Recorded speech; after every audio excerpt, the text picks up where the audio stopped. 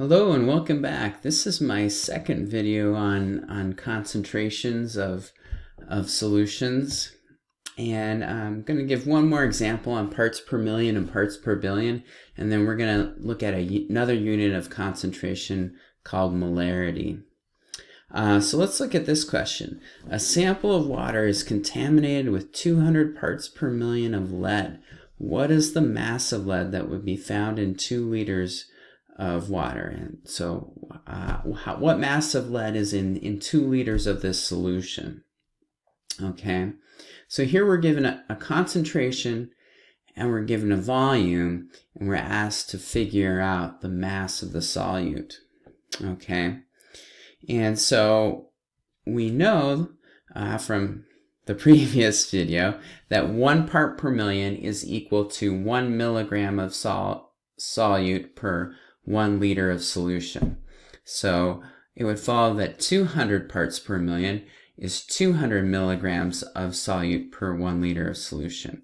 So we can use this as a conversion factor, and we can start our calculation with this volume of solution, 2 liters, and we can say, well, 2 liters, and then we can put in our conversion factor here such that the liters unit will cancel out, and that's going to leave us units of milligrams. And then we just do the math here. 2 times 200 is 400. And so we would have 400 milligrams of lead ion. And when we say lead, we're saying lead ion. We're not saying like lead metal in its elemental state. We're talking about ionic lead. Yeah, so there you go. All right, let's go on. Okay, so what is molarity? Okay, so molarity is yet another concentration. It's a concentration chemists like to use because it's really useful in chemical reactions. Because if you remember chemical reactions, we like to have them be balanced. We like to have balanced stoichiometry. And moles allows us to kind of take advantage of that. If you have like a reaction that's 1 to like the coefficients are 1 and 2 of the reactants going to form 2 and 3 of the products. If those are the coefficients, you could say that 1 mole of reactant A reacts with 2 moles of reactant B to make whatever I said, 2 moles of product A and 3 moles of product D, or something like that.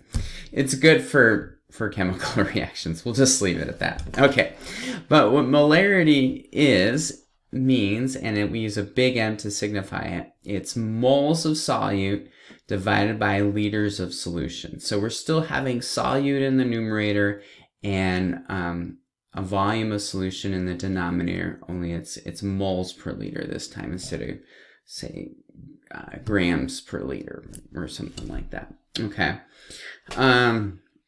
Oftentimes we'll put something in brackets to indicate that it's a concentration of, so in this case the concentration of NaCl is 1.0 molar, and that means 1.0 moles per 1 liter of solution.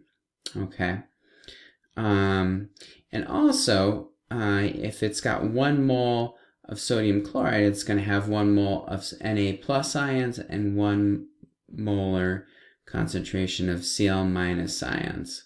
Okay, or 1 molar concentration of sodium plus ions, which would be 1 mole of sodium ions per liter of solution.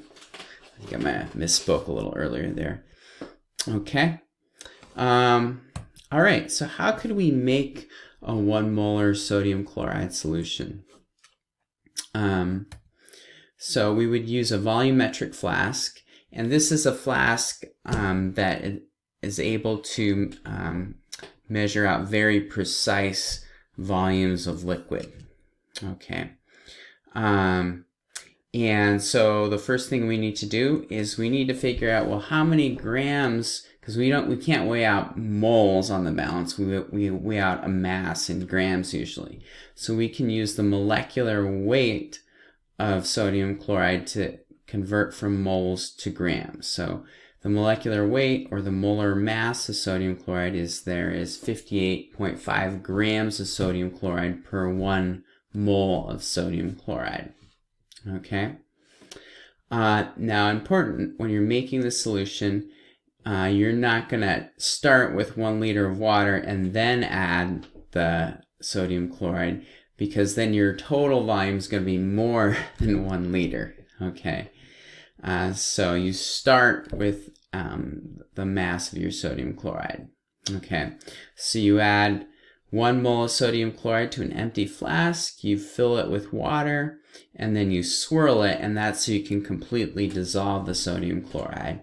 And then you're going to continue adding water until you get it to a total volume of 1 liter or 1,000 milliliters. And then you stopper it and mix it well.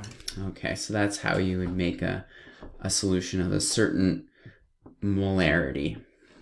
All right, and that's going to conclude our video lectures on concentration. Thanks for watching.